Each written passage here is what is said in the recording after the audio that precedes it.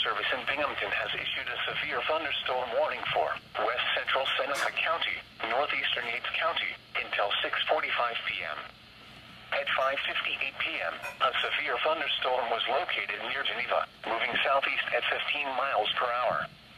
Hazard, 60 miles per hour wind gusts and quarter-size hail.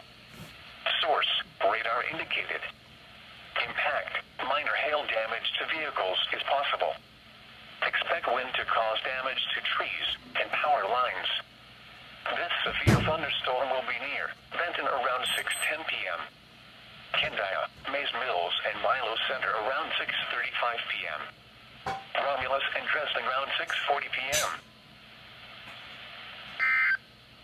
That's up northwest of us. The National Weather Service in Binghamton has issued a severe thunderstorm